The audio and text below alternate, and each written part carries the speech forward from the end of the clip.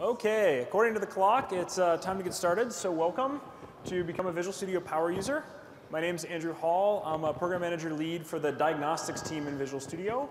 We own the debugging, profiling, and teletrace tools.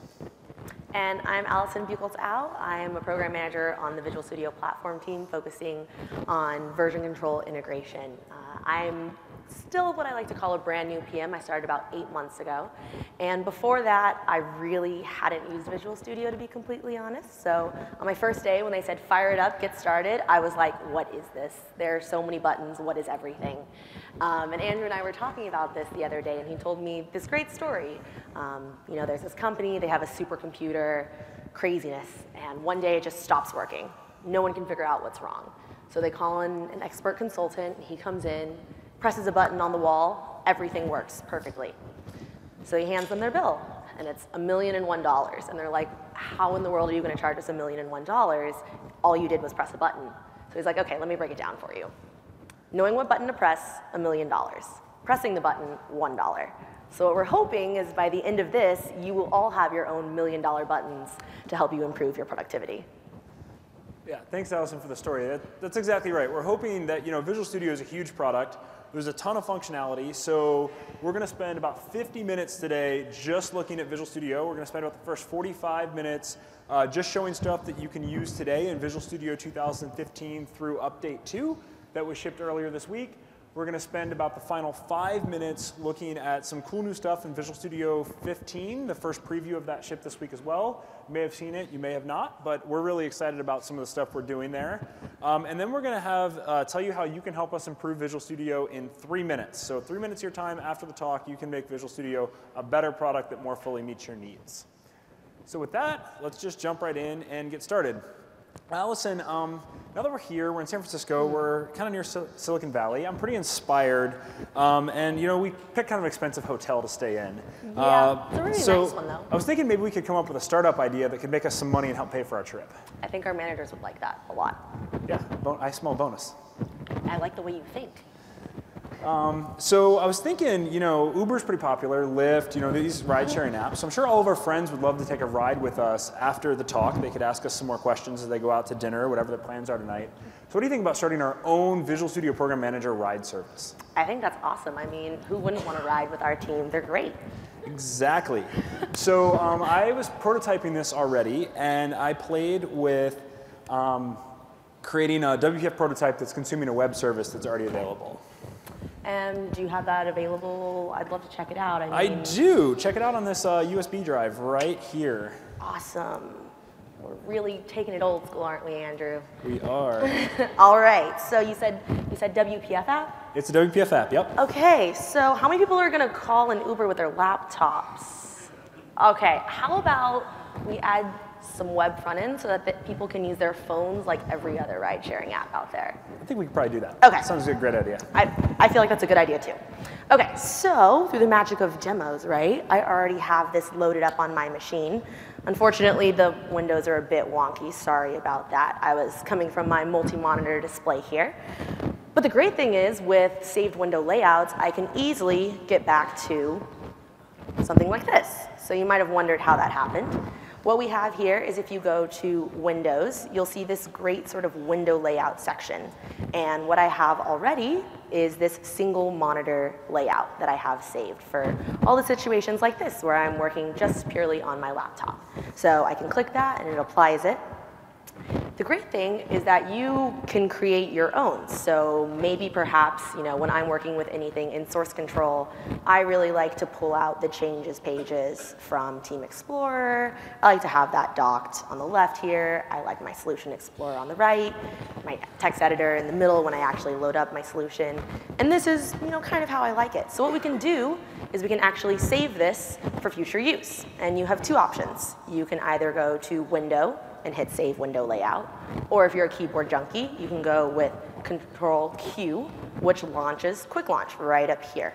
And we can actually just type Save Window. And you'll notice it's one of my most recently used things. So Save Window Layout, hit Enter, and we're going to name this Demo Source Control. If I can spell. Cool. So now that's saved. And if we actually go back and look at all our window layouts, they also have keyboard shortcuts. So I can very rapidly switch through with Control-Alt-1 to my single monitor, Control-Alt-2 to my multi-monitor craziness, or Control-Alt-3 to the one that we just created. So I'm actually going to go back to Control-Alt-1, my single monitor, because that's what I like to use. And actually, if you ever want to break these out onto another monitor, like actually pull this completely out of Visual Studio, saved window layouts will also remember that. So awesome. Allison, real quick, I saw you did that quick launch thing, and you were able to open the save window layout. What else can I do from the quick launch? So with quick launch, you can do quite a bit. Any of the menu items here off these menu bars are accessible through quick launch, as well as anything in tools options, because we know that that is crazy to get around in. So I was actually using quick launch to set up my environment variables and change my fonts earlier today. Very cool. Yeah, it's one of the best things ever. Control-Q, don't forget it. So now that we have this, I want to make sure that my web stuff correlates with what you've already done. So is there maybe a file that you suggest I check out? Yeah, so in the shared library project, there's a base request class that you'll just be able to use to access all the web services. So it shouldn't require much work to just reconsume the web services that I was using in the WPF prototype. Cool, awesome. So I could just do a control semicolon to search through Solution Explorer for this base request file. But as we notice, there's a lot of stuff here, and I really don't want all that noise. So instead, what I'm going to do is you said shared library? Yep, shared library. Awesome. So what we're going to do is we're going to right-click on this project, and we're actually going to scope to this. And if you notice, that got rid of all the other noise of projects that I don't really care about at this point. They're still there. They didn't disappear forever. But now, when I do Control semicolon to search through Solution Explorer for base request, we notice it helps if I spell it right, I know. It shows up as the only thing. So now I can easily, scroll through, take a look at all of the awesome logic that you put in here. I did work very hard on it. We appreciate your work, Andrew. So this is, one way I could just scroll through. But another cool way that I like to use is actually replacing this scroll bar here. This is just sort of gray. It's a little boring. I think we can make it more interesting. So I'm going to do Control-Q again, and I'm going to type in map mode. And if you see here, we have this, brings us up our tools option, behemoth. And right here we have use map mode for the vertical scroll bar. And what this does is it creates, sort of a zoomed out view of this code file. So now we can just roll over it and we get this sort of zoomed in preview so that we can easily skip to something that looks interesting. So, maybe, driver looks interesting. So I can scroll here. And if you know that there's some longer function that you want to look at, that easily shows up in map mode. So, I think I'm feeling pretty good. I think that my map stuff, my web stuff is all set to go. Let's give this a test run. So we're just going to hit F5. This might take a couple seconds. Let's see. It's going to start. Might have some performance issues we need to take care of. All right, so there I am. Awesome. For those of you who want to ride with me, we're good. Okay, so I think we're all set to go. I could put this back on the flash drive for you, but I think we're going to try and do something a little more modern and use VSTS, if that's cool. Yeah. Okay, cool. We'll get into source control. We'll be good developers. So let's get this into source control. Now, typically, what you might have done is right-click, add to source control, connect to VSTS, create a team project. It's about 14 steps from beginning and end to get a solution not under source control into source control. But something we've been working on is condensing that down to 2. So if you'll notice down here in the status bar, we have this publish button. And if we go ahead and click it, what it's going to do is wrap our entire solution in a Git repository, do an initial commit so that all that's left is add the remote. So what do I have to do to get that publish button, Allison? I haven't always seen that in Visual Studio. So actually, if you just use update 2, the publish button is available now. It's also fully extensible for third parties. So this does not only support, it supports Git right now, but any third-party source control provider can actually implement this. And as long as you have their extension installed, you'll be able to use this publish button to add your solution to the source control if you're choosing. Awesome, very cool. So go download update 2 to get some of the cool stuff Allison's showing. Yeah. So we see here we have, VSTS. We also have GitHub. I have the GitHub extension installed because I do some, open source stuff every now and then. We're going to go ahead and use the VS Diagnostics team, which is what Andrew works on here. We're going to let this load up. Nothing like a network dependency in a demo. Oh yeah, it's wonderful. And you know what? We already have this nice My Shuttle created here. So I'm going to call this build demo, and with publish repository. Oh no. Okay. It's awesome. Awesome. It works. We all love network dependencies, don't we? But it works because he's got it. So if you want a quick look of the things that we just went over, we have it here for the cool publish feature that does work, I promise. Check out update 2. And if it doesn't work, come talk to me. All right. So we're going to go ahead and roll forward now. So I have the app that you pushed into source control. I have your changes now. So with the MVC app, so I'm going to go ahead and close Team Explorer here.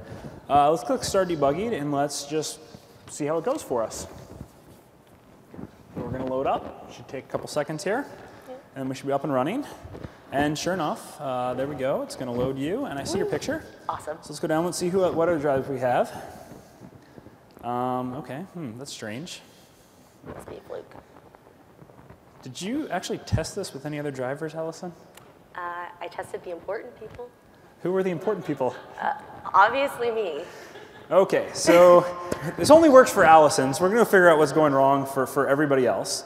So I'm running using Visual Studio 2015 Enterprise, which means that I have IntelliTrace. So IntelliTrace is collecting all the events. So I'm going to go ahead and zoom in on what I have so far here. And so let's go ahead and zoom out so I can see a timeline. And I can see that I have all these events. I'm going to go ahead and zoom in. So we're going to, oops, helps if I do that, just to this time. And I can see when events occur in time. And then down here in the table, I'm able to see if I drag this up a little bit. So let's go ahead and just customize this like that. That all of my ASP.NET events, and I can see that I have exceptions. So I can see the ASP.NET gets, I can see the posts, which is how we're sending the info for the driver that we want. And then I can see that I have some exceptions occurring. So there's a few posts that succeed. So for example, this post succeeds, no exception. But then this post, I can see that I have an exception thrown and an exception caught. Now the beauty of using IntelliTrace in Visual Studio is I don't have to guess where this is occurring. When I click on this, it's going to give me some more details. I can see where in time it's occurring. I can use the timeline to select the appropriate exception as well. So if I click on this, it'll navigate me to the right event for that. So now I understand where things are occurring in time. And if I double click or click Activate Historical Debugging, it's going to take me back in time in my source code to exactly where this exception occurred. So I can see that what's happening here is that for some reason we're getting a null reference exception. And if I go look in the debugger, the call stack window is showing me exactly what the call stack was at that point. If I go to the locals window, I can see the exception information, that it's a null reference exception. The message was objects not referenced to an instance, my standard null reference exception. The debugger doesn't collect the variable data by default, simply because that would slow down your debugging session too much. But now this tells me where to put my breakpoint. So I'm going to go ahead and do this, and we're going to go ahead and resume debugging. I'm going to come back here, and I'm going to click a button again for one of the drivers that's not working. And so that's going to go ahead and hit that. And when I step, sure enough, I can see that the exception's occurring. So I've hit it. So I'm going to go hover over here, and I'm going to go driver.name. It turns out that the driver's name is null. You went and added your own name to the vehicle, didn't you? Yeah, I guess you could say that's what happened. Okay, well, so normally if I go look at the driver here, normally we just associate the vehicle with the driver ID, because names can change, things like that, right? So it's better to use an ID. So that's why for everybody that was in the system before you, we actually only have a driver ID associated with the vehicle. So that's why we're getting a null reference exception here. So I think all we're going to need to do to fix this particular issue is to query based on the driver ID as opposed to querying based on the driver name. So I'm going to go ahead and test that out here in one of the debugger windows. I'm going to use the immediate window because it provides me a really nice scratch pad. I'll drag this up nice and big so we can see it.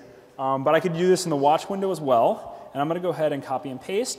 And in Visual Studio 2015, if you haven't seen it yet, I'm very pleased to announce that we support using Lambda expressions in the debugger when debugging C# or Visual Basic. So driver.name, or sorry, not driver.name, that's what you did. Driver.id equals d.driverID. And let's go ahead and test that out. And sure enough, that works like I'd expect. So great, we're going to go ahead and take that fix.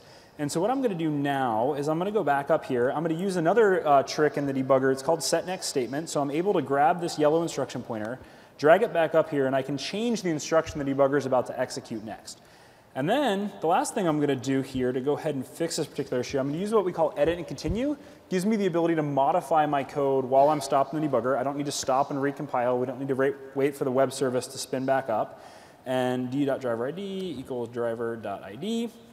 And in Visual Studio 2015, we also support edit and continue for Lambda expressions as well. So that was something that had never been there before either. So I'm going to go ahead and step. The code change was applied. Rosalind just recompiled that for us. I can now see that the driver worked correctly. So when I hit F5 and resume and come back, I can see that the driver loaded correctly. So I'm going to go ahead and click this. It'll load up. So we've gone ahead and got that fixed. But the next problem that I'm having is I'm not particularly pleased with the speed at which the drivers are loading. That's really slow. Yeah. Performance is a feature, and I'm afraid we're going to lose some customers over the speed of that. Our customers are busy. They don't have time to wait around all day for us to Exactly. Nobody likes waiting on an app. Nope. So how am I going to go figure this out? Well, figuring out performance can be hard, but since I love the debugger, happen to work on it, I'm going to go ahead and set a breakpoint here. And I'm just going to go ahead and click this, and let's go ahead. And as I step in the debugger, notice that I have this little number that pops up off the right side of my code. It's really faint. It's kind of non-invasive when I don't care about it. But it's telling me that it took me less than or equal to 1 millisecond to run from this curly brace to the next line of code. That makes sense. I'm not doing anything in code. We call this a perf tip. And what a perf tip does is, as I said, perf tip tells me how long it took your code was running between two break states in the debugger. So it works when I step. It works when I run between breakpoints, so I'll go ahead and hit F5. That feels kind of slow, but now what happens is just as I'm running my code in the debugger and doing what I naturally do, I actually can measure with relative certainty how long things take, and I can see it's taking about 2.3 seconds, somewhere in that order, to go get the individual driver. So I'm going to go back and step through my code and figure out where that's occurring, and that's slow. I have no idea what key I just hit, so we're going to see what happens. Oh, I hit step into, that's the problem. That's slow, and when it comes back out, I can see it's about 2.1 seconds to go get the driver. And that actually makes sense. Remember I mentioned that we were using another web service that already exists to get this data from. So I'm not going to be able to work around the latency, but what I can do is I can make a change to cache the JSON string that I get back, and then we'll just use that. So we don't have to re-request the data every time. So let's say get individual driver cached. So I already have that method created. And since I stepped out, I'm going to come back up here. Now I expect this to be slow the first time. And then when it comes back, I can see that it's about 197 milliseconds. So we just made about about an order of 10 improvement in the performance of our code. But I'm not done yet. That's not good enough for me. What? So I'm going to click on the perf tip, because I want to understand why it's taking 107 milliseconds. All I'm doing is getting one driver. Sure. So when I do this, I go back to my diagnostic tools window. And when I go over here, I have not only events that are occurring, but I have process memory and a CPU graph. And I can see that I'm actually pegging the CPU a reasonable amount. This is showing me the percentage of all processors. So it's telling me that I was using 13% of all processors. So on a quad-core machine, I'm actually using over half of a processor. And so I want to understand what's going on. So I'm going to go to the CPU usage tab. And this was something new that we introduced in Visual Studio 2015 Update 1. Let me drag it bigger so you can see what's going on. And then it'll eventually refresh here in a second. And so I can drill down through, and I can actually see what code my application is using, where that CPU consumption is going. And so I can see that the get driver list is using about 30% of my CPU there, and it's being split between these different string utility functions, which when I hover over them, I can see that they're actually deserialization functions. So I mentioned that we were caching the JSON string, but it actually turns out that simply deserializing that every time is going to still incur a reasonable cost. So I'm going to have to be a little bit more invasive and write a cache that's going to store the post-serialized drivers. That actually makes sense, because we're including like image data and things like that with what we have. So I've already written that as well. I know, shocking, just like watching a cooking show. Pre-made. And driver cache get individual driver. Let's go ahead and pass in our driver lookup, the same string that we have there. And so now, as I come back up here, F10, be slow the first time because I expect it to go out. But then after that, we remember about 100 milliseconds before, and we're down to about 2 milliseconds now. So let's go ahead and hit F5. Let's test that Nice out. job. All right, so that's lightning fast. That's way faster. So I'm really pleased. We've think you spent should like less than 10 minutes and we've already improved the performance of our app by like 1,000 and something percent. We're gonna make it big. It's gonna be great. Our management's gonna be so happy. I'm really excited. I think one of them's right there. So I mentioned that running with IntelliTrace is great. So whenever I'm testing my app, I've gotten in the habit of testing under the debugger. And as I zoom out here, I actually notice what seems like a trend here of a slight uptick in the memory of my app. So let me come back and just kind of keep clicking around, testing, getting different drivers. And as I come back to seems like a nice driver. I bet he's a great driver. I think so too. So as I come back here, I can see that there's a lot of GCs occurring, and there's definitely an uptick in the memory of my application. So not only do we have CPU tools integrated to the debugger, but we have memory tools integrated to the debugger. And everything that we're showing here, memory and CPU and perf tips work for C#, Visual Basic, and C++. Doesn't matter which one you're developing.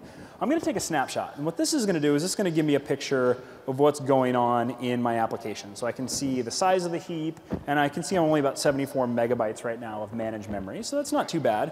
But let me keep testing. And I can take a snapshot whether I'm stopped in the debugger or whether I'm running live like I was right there. And so let me come back and let me hit a breakpoint here. And I'll show you why I'm going to hit a breakpoint, because there's one advantage of taking snapshots at a breakpoint over not being at a breakpoint. Oh, sorry. I have to actually click the button first. Perfect. Take snapshot. I can take as many snapshots as I want, so it only takes a couple seconds. And so I can see things that change between my snapshots when I take them. And so the beauty of being integrated with the debugger is I can actually understand the memory impact of a single line of code, for example. So I can step over this line of code, and I can say, take a snapshot, and I can see what changed simply between two lines of code. And I can see actually in this case that even though a few number of objects went down, I increased by 10 megabytes of memory. That looks like a problem. And so, so when I click on this, it's going to bring me into a diff view. And I'm going to go ahead and flip to show full view or full screen. So this is another thing you can do in Visual Studio. Visual Studio actually has 4 modes to the shell, not 3. You're intuitively familiar with 3 of them, whether you've thought about it or not. We have one mode before you have a project open in Visual Studio. That's what you see. You don't see any of the tool windows, Solution Explorer, things like that. We have one that's called Design Time when you have a solution open. You have the error list, the Solution Explorer, things like that. And then we have the debug mode, right, where we show all the debug windows. And then full screen mode is yet a 4th one. So you can actually create customized window layouts. Visual Studio will remember that for you when you come back. And I really like Visual Studio for drilling into things like performance data like this. So we're here in the memory tool, and I can see because I'm diffed, and I can compare against all the baselines of the snapshots that I've had. So let's go back to the first snapshot that we took. And I can see in that time that I've added 8 new drivers for a total of an extra 73 megabytes. So that's a lot of data. I have a feeling if we run this up when everybody out there decides to come hit our service, that we may actually run out of memory pretty quick here. Yeah. I mean, look at all these people. I'm sure all of them want to take a ride with us. The advantage of being in the debugger that I mentioned, not only can you measure the code impact of one line of code, but when I click the view instances, I can come in here and I can now actually inspect all the values of the objects in my heap just like I'm debugging. So, and as I'm going down, I can see it looks like I have some sort of bug here in my caching logic that I introduced because there's a lot of copies of you. I'd only expect 1 copy of you in there. It's because I'm so awesome. Well, understood, but we still only need 1 of you. All right, fine. I guess 1's enough. It diminishes your value if there's more of you. This is true.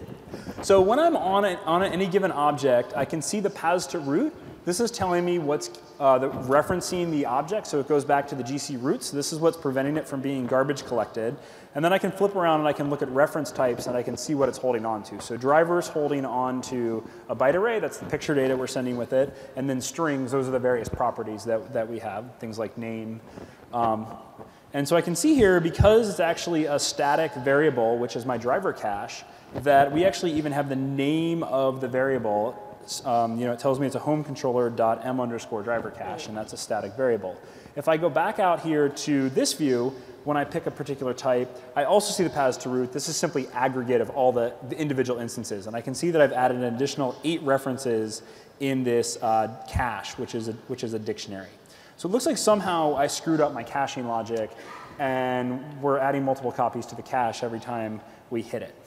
See, so let's go ahead I'm the and only one capable of mistakes you get out here. of full screen mode. Let's go over to the definition of driver cache. So let me go ahead and just hit F12 to navigate to that. And you're going to notice this opens up in a temporary tab. So we call this a preview tab in Visual Studio. I'm going to unpin these windows.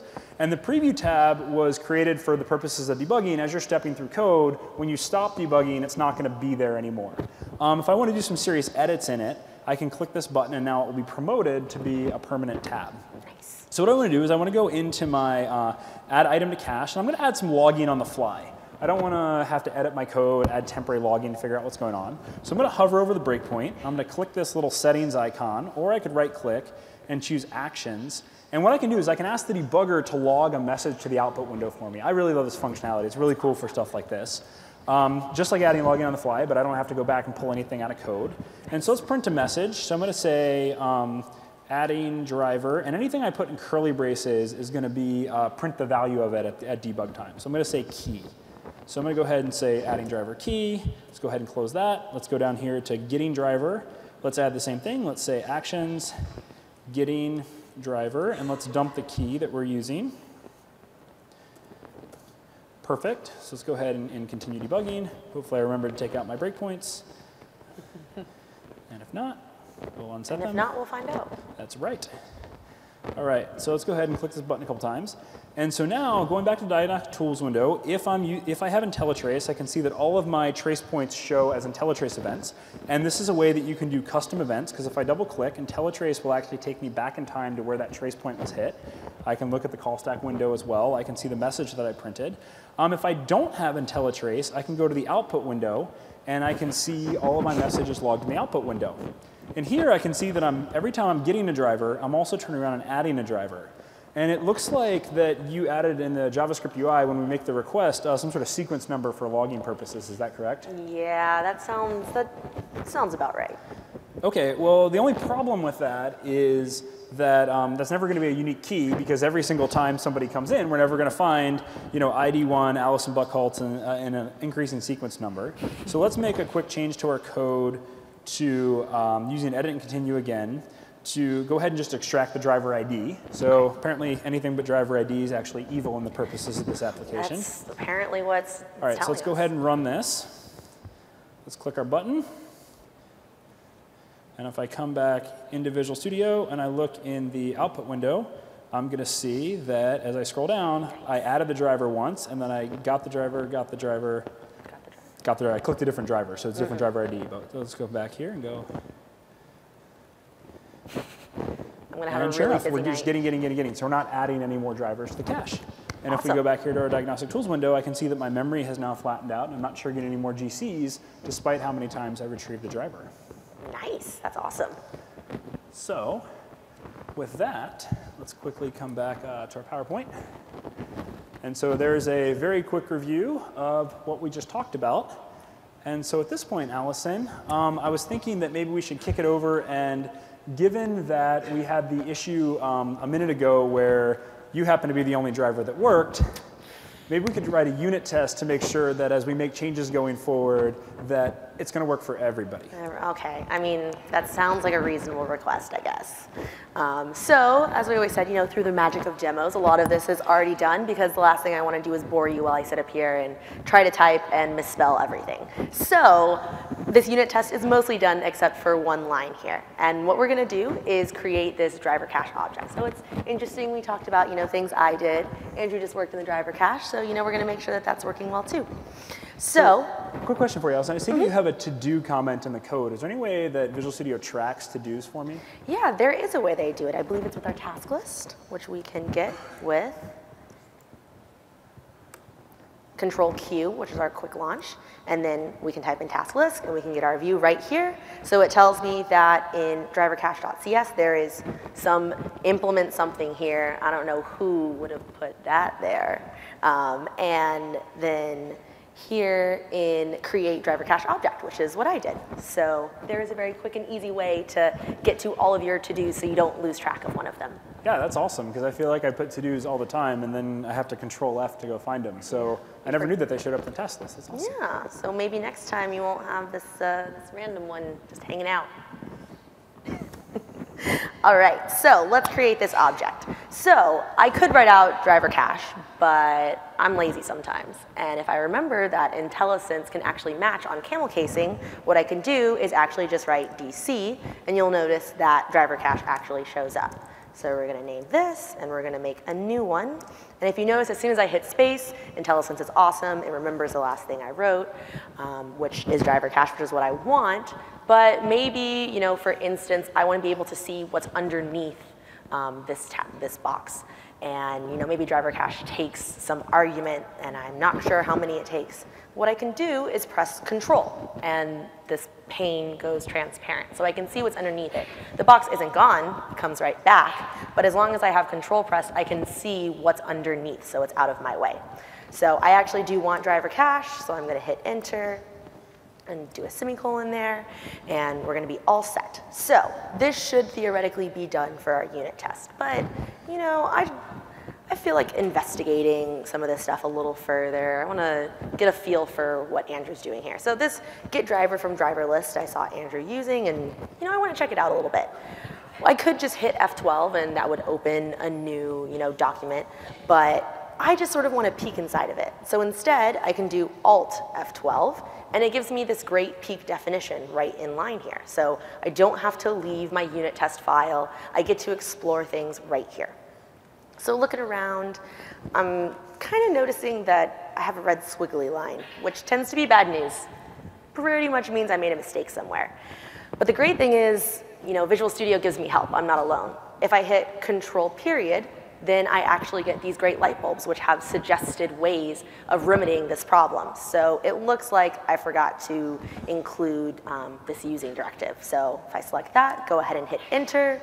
Everything looks great. The red squiggly lines disappear, and everyone's happy again. And actually, you know what?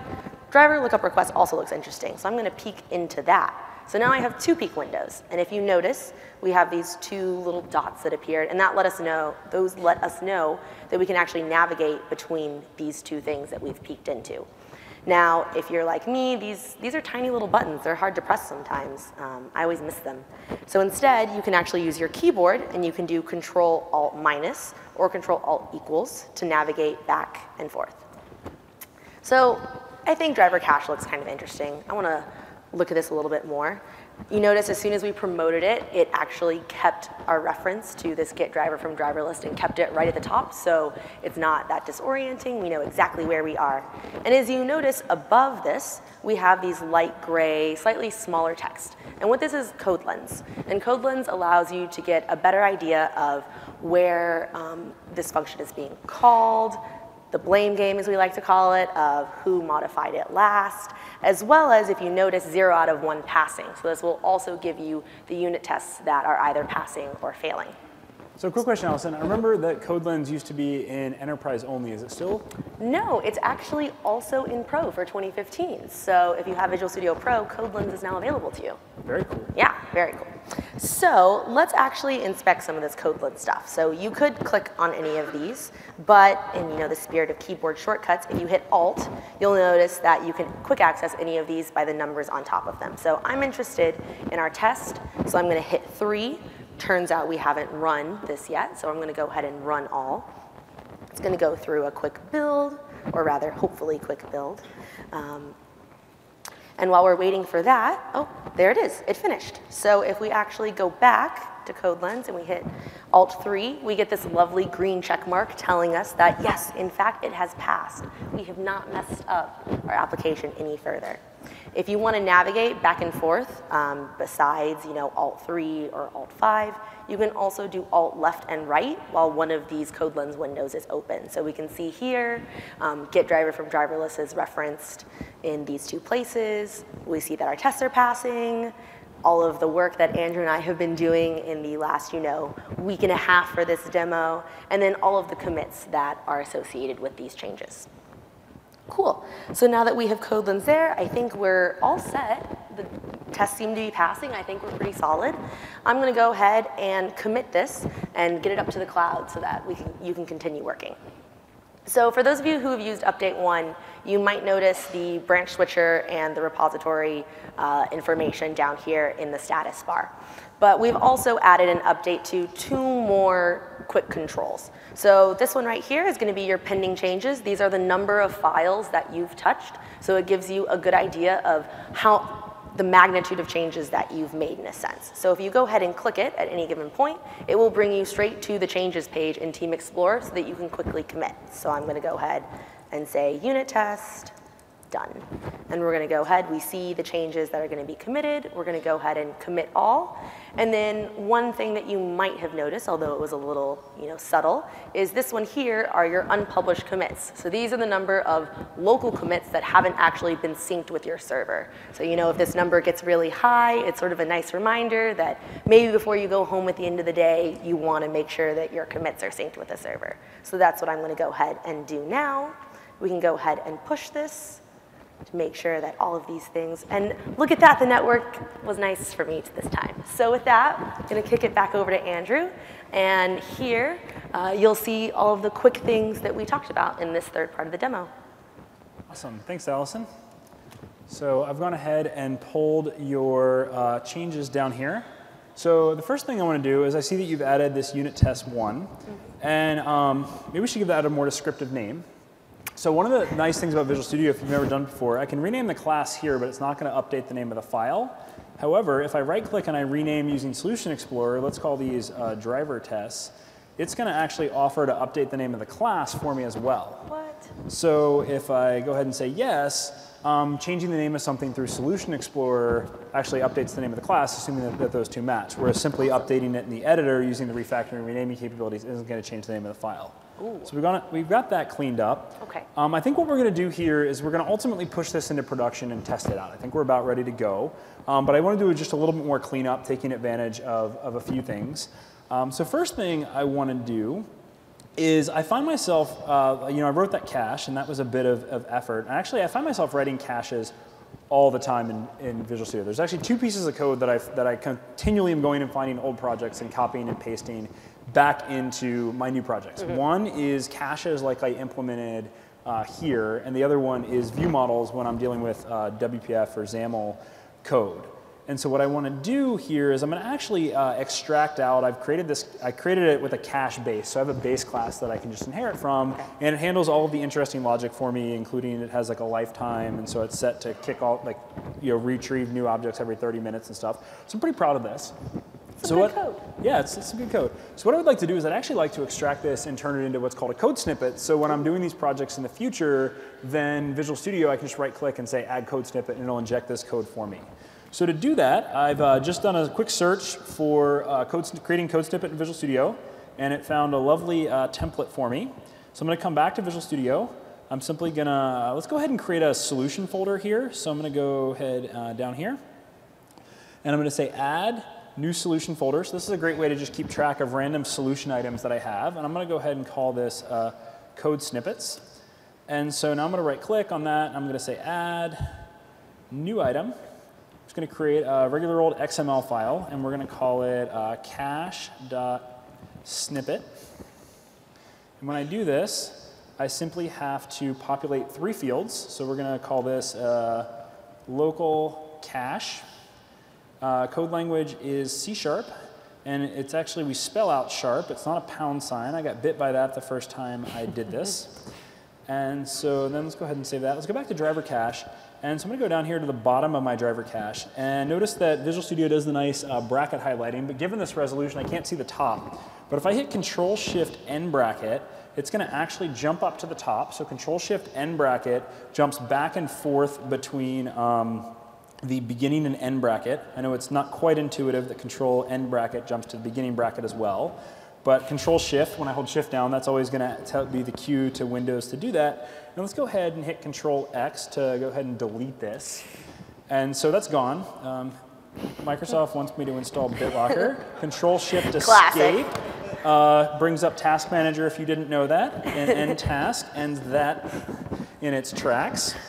So now that I have my code snippet here, I'm just going to go ahead and paste that snippet in there. And now what I'm going to do is I need to add this into Visual Studio. So I'm just going to right-click on the tab here, and I'm going to say Copy Full Path. So you can open the containing folder or do a Copy Full Path right from the tab in the editor in Visual Studio. So when I say Copy Full Path, I'm going to go debug, or not debug, sorry, bias there. Yeah. Tools, code snippet manager. And I'm going to go ahead and import a code snippet. I'm simply going to paste the full path that I copied before. Makes sense. And when I do that, I'm going to put it in my code snippets. And we're going to go ahead and hit enter. And we hope that, all right, let's go, oh, there we go. Visual C#, my code snippets. Awesome, oh, import. Awesome. My code snippets. And it's unfortunate, this resolution. Isn't it great, guys? All right, let's go ahead and test. And if that would, all right, so anyway, so if I had the code snippet, let's pretend that it was there. And so then what that would do is then I could simply insert it. So I can show actually using code snippets in another way that I really like. So for example, if you just want to insert some code here, I could right click and you can say insert snippet. And then it would have shown up in my snippets. I could say ASP.NET MVC4, and I can, for example, inject a post-action snippet. So it would have offered to inject my cache. So I could save my own cache and save my own code samples that way. And I'm going to go ahead and check this in with the source control so you can take advantage of that as well. Awesome. While we're on code snippets, have you ever tried to create a try-catch around something and you kind of copy and like create the try-catch and then copy and paste? To like mess around in the middle and it just... Yeah, so Visual Studio, you can right-click, you can say surround with, and that's Control-K, Control-S. We put the keyboard shortcuts next to all of the context menu items. So that tends to be how I learn the keyboard shortcuts for things. I find the mouse, I hover over, look at the tooltip, find the context menu, and I can say surround with, and I get this great list of things. Type ahead works, so I can say try, and I can say try catch, and it automatically wraps it. So no more creating the try catch, like enter, copy paste, like move stuff up. Some other fun things about code snippets that I really had never known existed in Visual Studio until recently is when you're trying to create code, you can just type, let's say I want to create a for loop here, for example, and I can say for tab tab, and it's going to automatically inject that for loop body for me, and then I can tab between the properties I want to set. So let's say I don't want it to be I want it to be X, and so boom, it automatically updates all the X's for me, and then I don't actually have a length, but I do have a key.toString.length. Perfect. And so now that injected a for loop for me, so I hit enter, and boom, now I can just type inside that. So without ever having to take my hands off the keyboard, I can actually just create the body of a for loop really quick. That works for things like try finally too. So if you just type tryf, boom, boom, and the IntelliSense box is actually popping up the whole time and showing me what I can do. So I just have to hit tab, tab. So if I type like if, I could choose, pound if I wanted to do an if def, I could say debug. So code snippets are a really handy way to just use tab functionality, type a couple things, hit tab, tab, and then Visual Studio is going to go ahead and plug all that functionality in for me. So I'm going to go ahead and Control-Z all this. I don't actually need to take any of those changes. And you said you added a unit test for us, right? Yeah. So let's just go ahead and make sure that, let's go ahead and open folder in File Explorer, and I want to look at my solution. And it looks like you added the myshuttle.tests in the root directory of our solution, not in the test folder. Visual Studio did that. That wasn't me. Since this is a power user talk, I felt like we couldn't get away from a power user talk with what to do when things are created in the wrong location, because this happens to me all the time, to be honest. Visual Studio somehow doesn't magically know what folder I want things in when I don't want them in the defaults, and I don't pay attention when I create new projects, and they end up in the wrong place. So all I'm going to do here is I'm going to go ahead and let's get dangerous. I'm going to right click on this. Dangerous. And I'm going to say unload project. Yeah, let's go ahead and save it. And so now I'm going to grab this and I'm going to drag it down here into our test folder. And now what I need to do is I need to modify. So we're going to open with Notepad. Yeah, that's right. Power user don't know that. And let's go ahead and say this is in test slash. So I just need to update the reference to the path where the project is. So that's here at the top. So it's test slash myshuttle. That's the relative path to the SLN file. And then when I come down here, I'm going to go ahead and say, I'm going to edit this and reload project. Now I'm going to edit it. Edit myshuttle.test page. All right, we're going to go ahead and close our solution. Yes. And then we're going to go edit we just need to update the references to the other projects as well. So I'm going to say test, myshuttle.test, csproj, open with Notepad, any good demo. And then we simply need to find the SRC, so that was the directory that we were referencing this one. and we go dot, dot, oh, sorry, boom, boom, so that does that. Awesome, and now Visual Studio now reload. should work correctly. So, all right, now that we, I don't know where that was, but that's how you do it. So only we on promise stage it works. things fail. Trust me. What's a demo without some hiccups, right? All right, so Allison, we are now in ready to put this in production. We did the cleanup, we did our changes. I'm ready to get driving. I've gone ahead and I've installed this on the production machine. Cool. So let's just, we're binding to port 8080, and let's go ahead and hit that. And it's going to fire up, and it's going to not actually work. No, it's not working. That seems to be the trend of the day right now. It is the trend of the day. I concur. So I think I actually want to set this up and I want to debug this. Okay. Now, I could set up remote debugging, but I've decided that I'm not quite sane, and I'm going to test my luck, and I'm going to actually install Visual Studio on the machine to debug this locally. We've got 14 minutes. I understand. These people have to get to dinner. Well, they'll wait a few minutes. I guess they could come back and then maybe it'll be installed. I'm going to make a bet with you that I can install Visual Studio in under a minute on this machine. You know, I feel like I'm pretty confident taking that money. I don't know how much you want to bet here. All right, are we going to bet dinner on this? I'm down. All right, so I've copied over the new Visual Studio 15 installer onto the machine. So this is the 15 preview that we shipped, and you can see that what we are offering is we are offering functionality that you can pick. Right now we have Core Editor, we have .NET Desktop Development, Unity, Python, C++, and we have more coming soon. For example, we'll be adding ASP.NET. So I'm going to go ahead and click off the install, and we can talk about this a little bit more. So let's go ahead and click our timer. Remember, I said 1 minute. Okay. So while I'm doing this, I want to give a quick plug. Carl Melder is our UX researcher. He's in the back of the room raising a flash voting sign. And I told you that you could help us do improve Visual Studio in 3 minutes. If you're on your way out, you'd stop and talk to him. We really want to understand how we can make this installer in Visual Studio 15 work for you. What is the type of stuff that you want to do?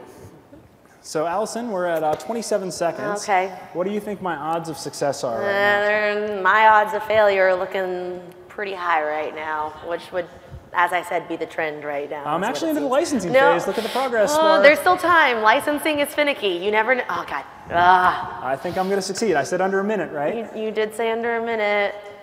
Boom, setup completed. 49 seconds. Visual Studio 15 is installed. This is some black magic up in here. So I'm going to go ahead and click launch, and you can see the description here. It tells me that I have my code editor, it has TextMate bundles, and it has basic debugging. So we have a managed application. So I'm going to go ahead and click launch. For the purposes of now, I'm going to go ahead and click the skipping the sign-in. We'll just take the default settings. And so I need to go ahead and actually launch Visual Studio as an administrator now, simply because I need to debug IIS. So I'm going to go ahead and hit Control-Shift-Enter, and that's going to launch Visual Studio as an administrator. And so now what I want to do is I'm going to go ahead and open folder. Well, that's new. Yeah, open folder is new. So in Visual Studio, if you ever wanted to just look at code without creating a solution file, and let's go down to where our project is. It's on my C drive. And so I'm just going to click myshuttle.client.web. And so now Solutions Explorer is going to be populated with all the relevant stuff associated with my client.web. But there's no solution in there. There's no solution in there. Simply open folder, and this works. Oh, all right. Remember, I said debugging works. So let's go ahead and attach to process. As I said, this is black magic. All right, I'm going to click Show from All Users.